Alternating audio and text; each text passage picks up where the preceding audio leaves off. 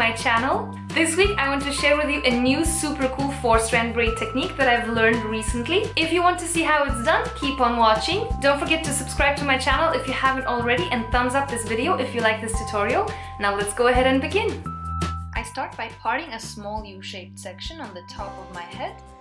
Then I will glide 3 of my fingers into that section and divide it into 4 strands. The steps are going to be quite easy to remember because you'll only be going from one side. In my case, it's from my left.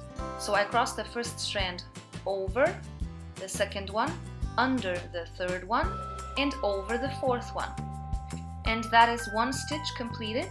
Now I'll be adding an extra hair from the sides to the outer strands.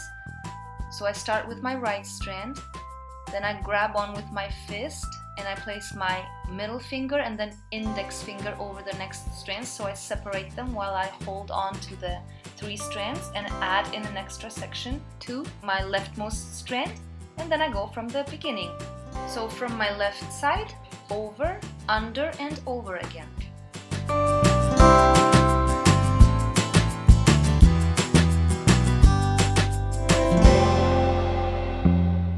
So let's take it slow one more time. I'm adding in new hair to my rightmost strand. Then I'm separating all of the strands with my fingers while I'm grabbing the hair with my fist, and then I'm adding in hair to my leftmost strand. And once I've done that, I start from the top, which means from my left side, over, under,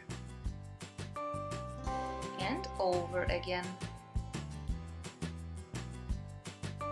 And I will continue doing these steps. I will add in extra hair from the sides to both my strands, and then I will do that 1 stitch. So I always go from my left side and go over, under, over. If it feels more comfortable to you, you can feel free to reverse this and start from your right side always. I learned this technique from Heather Chapman. She's an amazing hairstylist, and her trademark is that when she does these braided hairstyles, the braids are always super big. She really pulls them out, and that is what you'll need to do with this braid later on for it to reach its full potential. I saw her do this braid on a model with very long hair, and it was barely layered. So if your hair is not layered, you really can go wild with the pulling of this braid, and it will really look stunning. Although my hair is getting a tiny bit longer in the back now, I still have a lot of short layers in the front, so I have to be careful when pulling out any braid so that I don't pull too much and my layers don't poke out. Of course, if that happens, you can fix this with bobby pins, so don't be too afraid of that. But if your hair is layered like mine, you have to be gentle and kind of go slow and see where it takes you, and then just pull the braid out little by little. So this is how it looks now before we start pulling.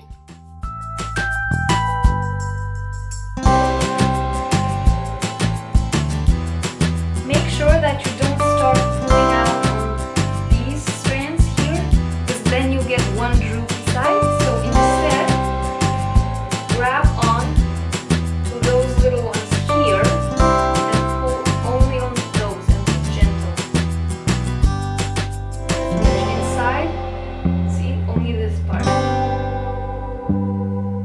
And also this will make the braid look a little bit more symmetrical if you emphasize this.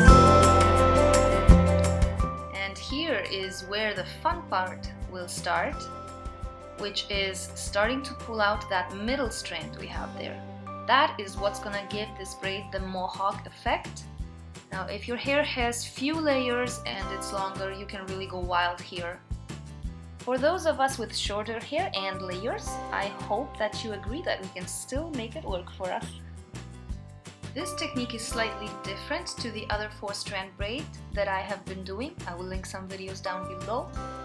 I think this one is easier to follow, and the main difference is that you end up adding hair to all of the strands without leaving that one out, and that makes it a little bit more attainable for us with layers. This one is also more edgy.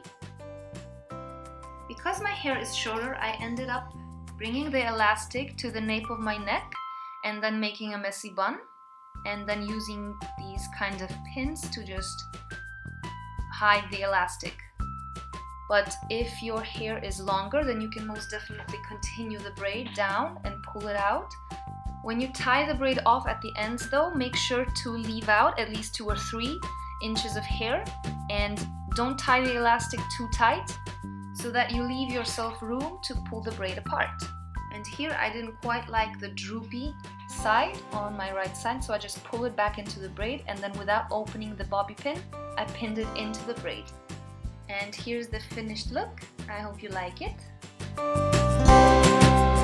Thank you so much for spending time with me. I really appreciate it. That's a wrap for this week's tutorial. I hope you like this hairstyle as much as I do. Let me know what you think in the comments below. If you enjoyed this video, hit the thumbs up. Please subscribe to my channel so that you don't miss any future tutorials. See you in my next video. Bye!